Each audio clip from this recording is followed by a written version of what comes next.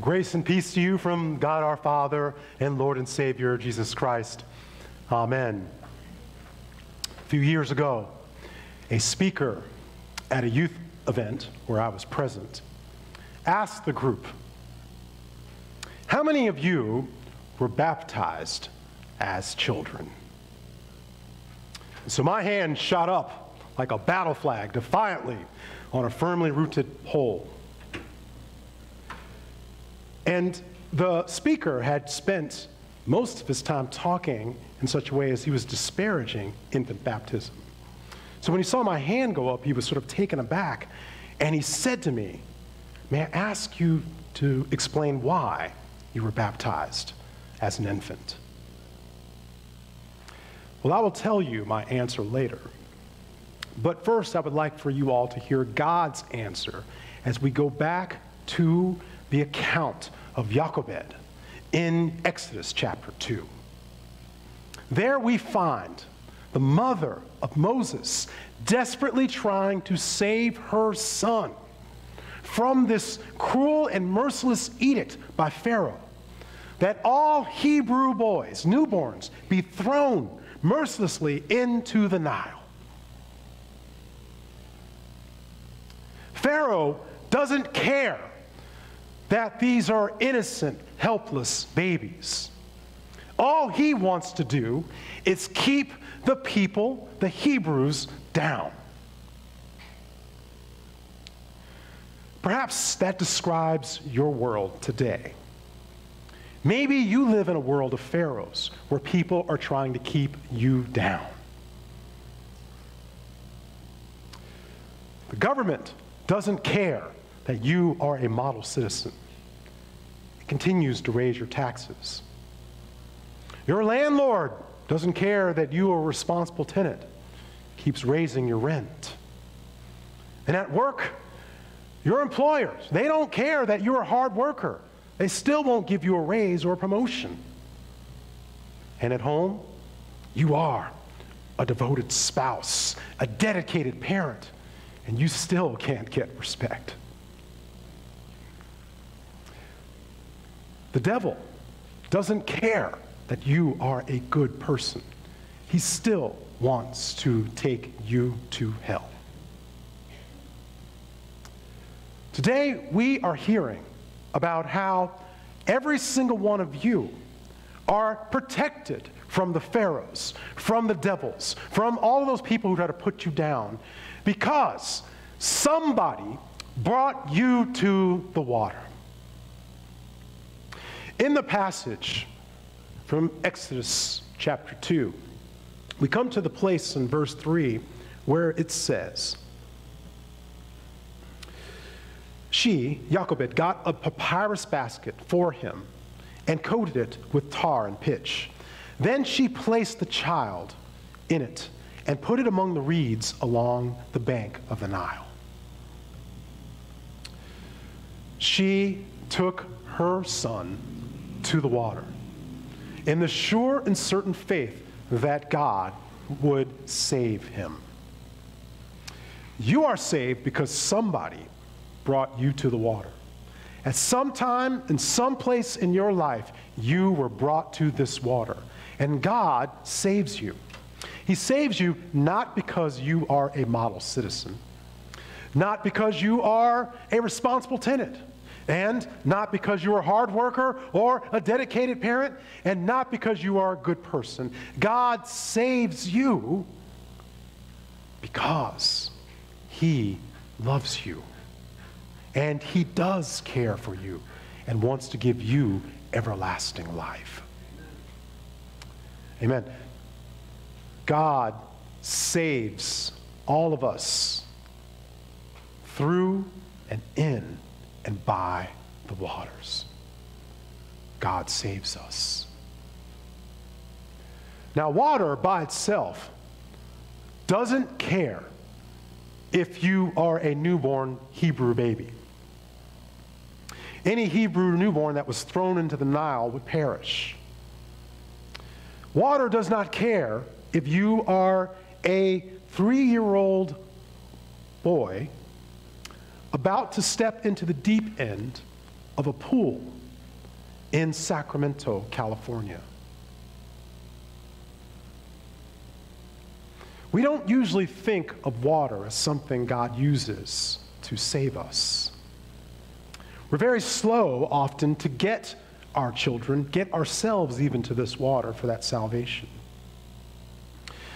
There are, statistics say, I guess 80% of Christians who actually attend a church where infant baptism is practiced. But there are still other churches that oppose it.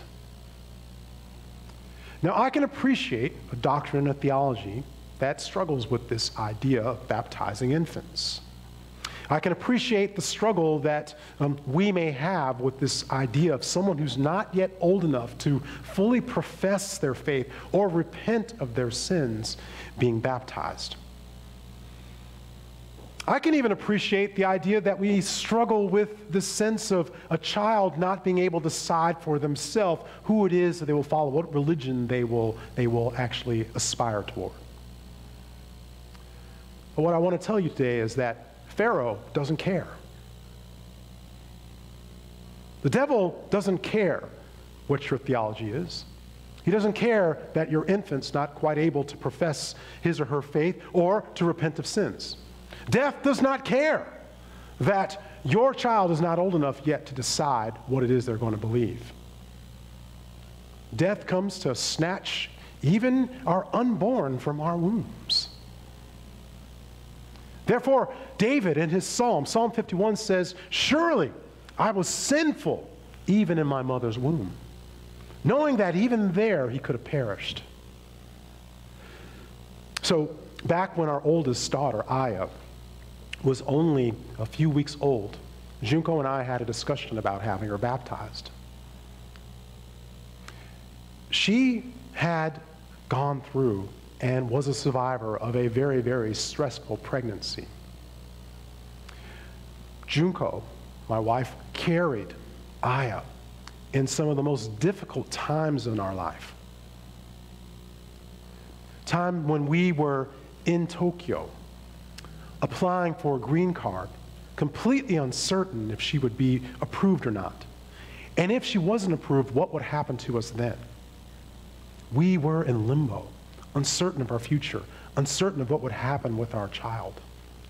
In stressful times like that, one begins to worry about a miscarriage or even a preterm birth. And yet, Aya went the full term. She was born completely healthy. So when we had this conversation about whether or not we would have her baptized, it was pretty clear to her that God had saved her. And we wanted to baptize her in the faith of a God who was always there for her and will always be there for her to give her everlasting life. Death, Satan, does not care that your child is innocent and helpless and powerless to save him or herself. In fact, we may think that we somehow have the ability, because we can articulate our faith and choose for ourselves, that we have the ability to bring our own salvation. But understand, we confess, when we confess our sins, that we are powerless, helpless to save ourselves from our sinful condition. Our sinful nature enslaves us and would take us down and destroy us, and as very much as the Pharaoh would do. So in John the Baptist's day, as people came to the Jordan River, they knew they were helpless and powerless to save themselves. They were desperate as they got in that water. They knew they were sinners. They knew they were condemned and doomed, and they had gone there to receive God's mercy. We are powerless just as much as a 3-month-old Moses or a 3-year-old boy. Powerless to save ourselves. So as we come to the water just as Jochebed did, with this faith and this reassurance that there will be a God who draws us out and gives us everlasting life.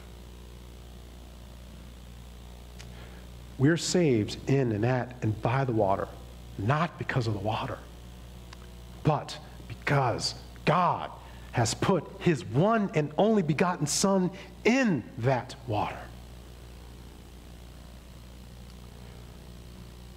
When the 3-year-old stepped and dropped into the deep end of the pool, sunk to the bottom.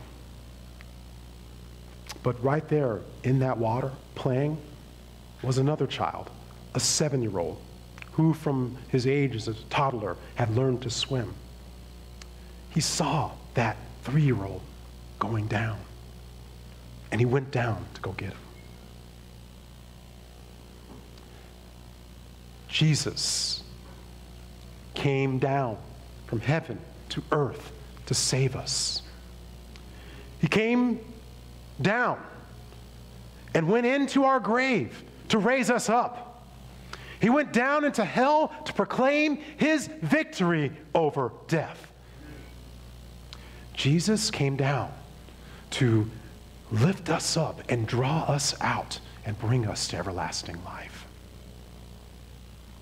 So that 7-year-old boy went all the way down to the bottom of the pool and took that 3-year-old by the hand to bring him up to the surface. When those people, those sinners, tax collectors, prostitutes, people who stole from others had come to the Jordan River, they were there, desperate, helpless, unable to save themselves. And guess who came? Jesus came and got in that water with them. He was righteous. He knew how to swim. He got in the water to join us in our condemnation so that we join him in his salvation. He came down to join us in death so that we might join him in his resurrection. Jesus got in the water with us to take us by the hand, to lift us up and bring us up to the surface. We are saved in and by and through the water because God put his one and only begotten Son in the water there to save us. So this 7-year-old had brought this 3-year-old up from the bottom of the pool. Other adults came in and they brought him to the deck, and he still wasn't breathing. So they engaged in CPR, some chest compressions and some breath. We are saved from drowning because God also breathes into us. When Jesus rose from the dead, he appeared to his disciples, and it says he breathed on them his Holy Spirit. Even in Genesis chapter 1, right in the very beginning, guess who's hovering over the surface of the deep? It's the Holy Spirit of God, ready to rush in with life and bring us and make us beings who are alive. It says Adam became a living being because God breathed into him the breath of life. God breathes into us at baptism, promises us his Holy Spirit, those life-giving breaths of life that sustain us, that create faith in us, that make us righteous, that wash away our sinfulness, that promises everlasting life. It is here then, as we shared in the children's message, that God continues to breathe on all of you, does this CPR. He breathes into you his word of God. He breathes it into you as we sing and pray together. He breathes it into you through the preaching and the reading and the sharing of the word. He breathes into you as we confess together that he is our Lord and Savior. So as those adults were doing the chest compressions and the breaths, that 3-year-old coughed up water and he began to breathe. And so God breathes into you his Holy Spirit and you live. God saves us in and by this water because he put his Son in that water, because he breathes the Holy Spirit into us in that water and grants us everlasting life. Jochebed is an example of a person who trusts in God's mercy at the water, and that she was willing to put her wee 3-month-old child in a basket on the bank of this river, trusting and knowing that God somehow, some way would keep him alive. We come to the baptismal font in this same faith as Jochebed, that God will also keep us alive. So often we look at the water as something that might kill us. We often avoid it. We stay away from it. But God invites us, who are helpless, powerless, who are condemned, to come to that water where we will join his Son in the promise of everlasting life, where we will receive his Holy Spirit and be given life and the faith to live everlasting. So when that speaker asked me, "Why were you baptized as an infant?" I'm thinking about Jochebed in this story. But I'm also thinking about this one other thing. And I answer him. I said, because God always, and hear me, God always keeps his promises. Baptism is God's promise to every single one of us. And so I asked the group, how many of you have kept your promises to God? Anyone, show your hands. No one could raise their hand. We all failed our promises. But I asked them, does God ever break his promises? No, he does not. God keeps all of his promises. Baptism is God's promise to me. Even when I'm helpless, even when I trip and stumble, even when I'm a sinner and cannot keep my vows to God, God always keeps his that he made to me in baptism. Baptism is God's promise that he will, just as he did for Moses, draw us out and give us everlasting life. The story of this 3-year-old falling into the pool is just a modern-day reminder that even as we fall into the water, God has put someone there, his Son there, to save us. And here's an interesting thing about the story. I couldn't have made this up. Do you want to know what the name of the 7-year-old was who actually rescued this boy? His name was, listen to this, Messiah Brown. The 3-year-old was saved by a Messiah. And church, all of you are saved by the Messiah. Amen? He got in the water with us. He grabbed us by the hand and drew us out and gave us everlasting life. That is the promise that I lay down before you today in the story of Jochebed. That as you have come to the water, however, whenever you got there, God has made this promise that he will save you and give you everlasting life. Amen. And the peace of God, which surpasses all understanding, keep your hearts and minds in Christ Jesus our Lord. Amen. So let us now.